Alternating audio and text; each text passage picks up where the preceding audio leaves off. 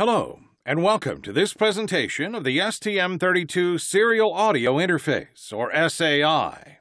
It covers all the features of this interface, which is widely used to connect external audio devices. The SAI integrated inside STM32 products provides an interface, allowing the microcontroller to communicate with external audio devices such as amplifiers, ADCs, DACs, or audio processors. This interface is fully configurable and supports most audio standards, allowing easy connection to existing audio devices. Thanks to internal synchronization features, the amount of I/O pins is reduced to its minimum.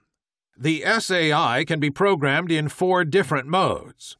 Free protocol mode allows the SAI to support standards such as I2S, PCM, TDM, etc. Thanks to its flexibility, it is possible to customize the serial interface if needed. SPDIF protocol mode allows the SAI to transmit audio samples using the IEC 60958 standard. PDM interface mode allows the SAI to connect up to 8 digital microphones for beamforming or simple speech capture applications. Or AC97 protocol. The SAI supports all the usual audio sampling rates, according to the crystal frequency used for the application. In addition, the SAI supports the master and slave modes in half-duplex or full-duplex communication. It is also possible to synchronize several SAI interfaces together. The SAI also provides a FIFO buffer of 8 samples and up to 2 interrupts and DMA interfaces. The SAI is composed of 2 independent subblocks, subblock A and B. Each subblock has its own APB interface, clock generator, FIFO buffer, DMA interface, and interrupt interface. Each subblock can be configured in receiver or transmitter mode and in master or slave mode with its own protocol. Internal and external synchronization allows 2 subblocks to be synchronized, or 2 SAI interfaces to be synchronized. Each subblock can handle up to 4 I/Os.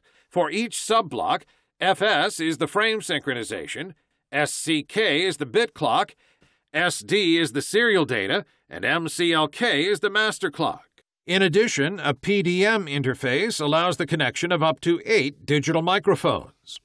The STM32H7 embeds 4 SAIs. Each SAI can receive a kernel clock, or SAI-CKX, from DIV-Q output of PLL1, from DIV-P output of PLL2 or PLL3, from HSI, CSI, or HSE oscillators, or from an input pad, I2S, CKIN. The kernel clock is used by the SAI in order to generate the timing of the serial audio interface when configured in master mode. Note that SAI-4 has 2 independent multiplexers for the kernel clock selection because it is the only one located in the D3 domain. It is possible to support 48 kHz and 44.1 kHz audio streams in parallel. The PLLs embedded in the STM32H7 can work in fractional mode, making the generation of audio frequencies very flexible. The internal synchronization bus allows the synchronization of several SAI together if needed, in order to support multi-lane devices. The free protocol mode makes it possible to emulate most of the common audio standard interfaces, thanks to the flexibility of changing the behavior of several parameters, such as data justification, data size and position, frame size, frame period, frame polarity, sampling edge for the clock, and number of slot. The following example shows some of the possibilities of the interface for the I2S-like protocols. In an I2S-like protocol, each edge of the frame synchronization, or FS, is used to align the slot positions. The frame length, the duty cycle, and polarity can be adjusted. The clock data strobe edge can be selected as well. The position of the slots with respect to the frame edges can be selected. The size of the slots can also be adjusted. There must be an even number of slots per frame in I2S-like protocols. The following example shows some of the possibilities of the interface for the TDM-like protocols. In a TDM-like protocol, only one edge of the frame synchronization, rising or falling, is used to align the slot's position. The frame length, the duty cycle, and polarity can be adjusted. The clock data strobe edge can be selected. The position of the slots with respect to the frame active edge can be selected. The size of the slots can also be adjusted, and the amount of slots per frame, up to 16. The SAI is able to handle up to 16 slots, and each slot can be individually activated or not. The inactive slots can be set in high Z. The slot size is always bigger than or equal to the data size. The SAI allows control of the position of the data inside each slot, and to set the unused parts of the slots to high Z if needed. This function can be helpful when the data line is shared between several devices. In master mode, the SAI can generate the master clock, or MCLK, depending on the audio system configuration. This master clock provides a reference clock to the external audio codecs. In master mode, the SAI generates the frame synchronization signal, or FS, and the bit clock, or SCK. The data line SD can be either input or output. In slave mode, the MCLK signal is not used. In slave mode, the SAI receives the frame synchronization signal, or FS, and the bit clock, or SCK, from another device, external or internal. The data line SD can be either input or output. In master mode, it is up to the SAI to generate the appropriate timings to provide the correct sampling rate. In slave mode, the sampling rate is provided by the external audio device. The clock generator is needed for master mode communications. It is used to adjust the sampling rate of the serial audio interface. The clock generator provides the root frequency for the MCLK, SCK, and the FS. When the master clock, or MCLK, is generated, the frame length must be a power of 2. The ratio between the FS frequency and the MCLK frequency is set to 256 or 512, according to the OSR bit. The clock SAI-CK is provided by the STM32H7's RCC block. When the MCLK is not generated, the frame length can take any value from 8 to 256. In this case, the frequency of the SCK bit clock is directly given by the clock received on the SAI-CK input, divided by the MCK div value. The internal synchronization can be used for communications needing 2 data lanes, such as full duplex I2S. The external synchronization can be used for communications needing more than 2 data lines, up to 4, for example when interfacing HDMI ICs. All the sub-blocks synchronized together must use the same protocol characteristics. In order to reduce the data size, it is possible to insert in the data pass an A-law or micro-law compander. Note that A-law and micro-law are not lossless compressors.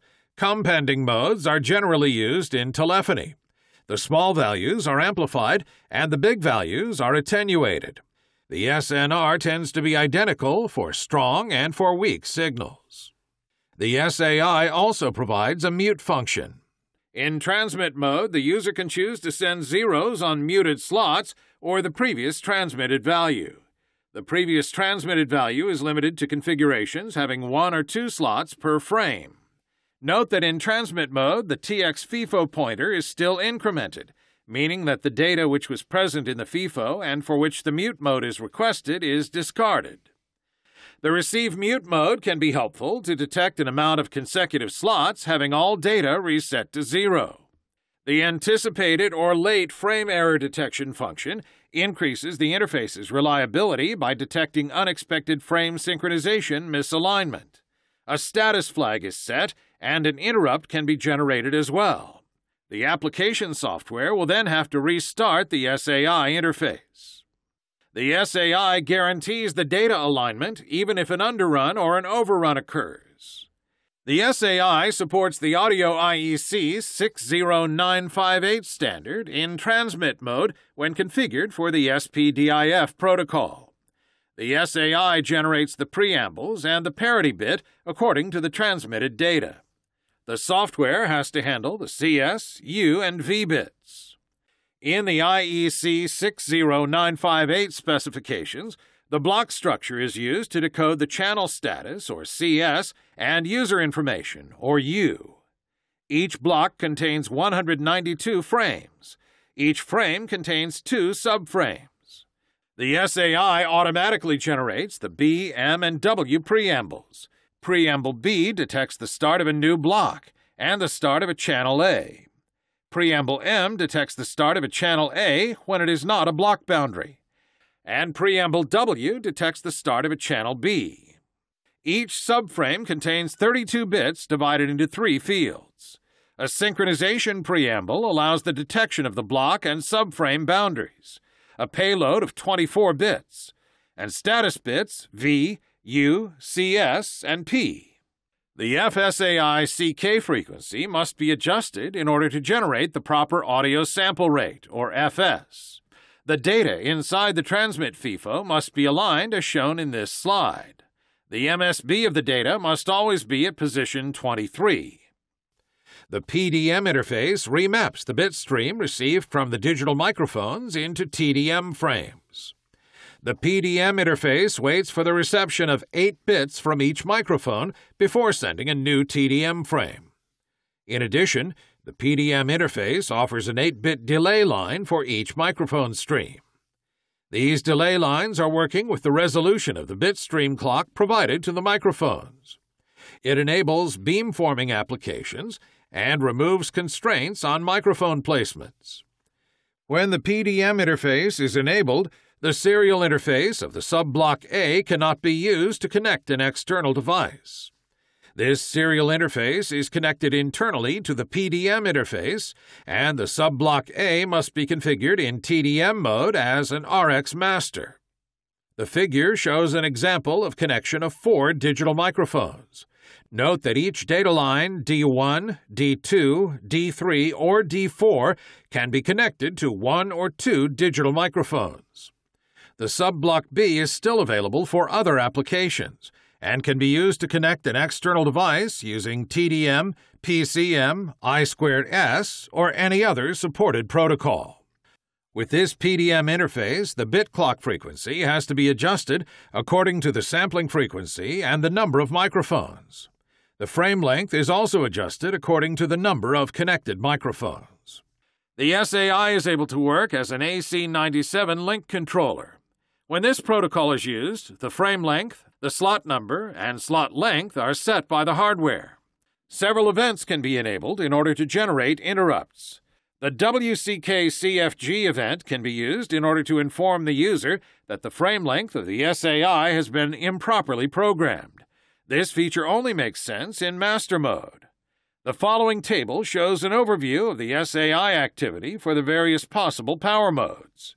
The SAI is active in run and sleep modes, frozen in stop mode, or powered down in standby mode. The SAI needs the bus interface clock, or APB clock, and the kernel clock, or SAI CKX, to work properly. For a full duplex master mode, 2 data lines are needed, so 2 sub-blocks need to be used. The master sub-block A provides the synchronization to the slave sub-block B, using the internal synchronization feature, or I/O line management. Note that in this example, the sub-block B only uses the SDB.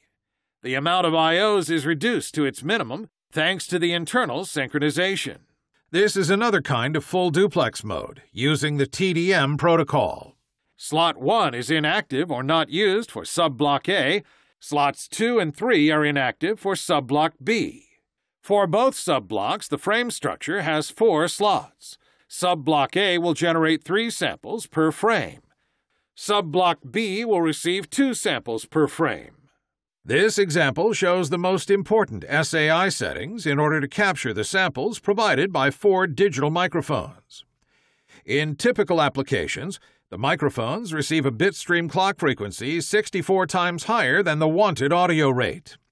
If the application needs to handle a 16 kHz audio stream, then the bit stream clock provided to the digital microphones must be 16 kHz multiplied by 64, which corresponds to a clock frequency of 1.024 MHz.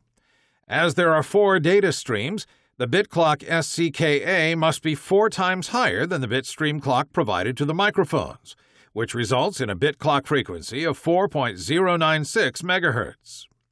Using this configuration, the SAI-A writes into its RX FIFO an 8-bit data every time a slot is received. In order to reconstruct the 16 kHz audio signal, the software has to perform a low-pass filtering of each microphone stream, followed by a decimation by 64.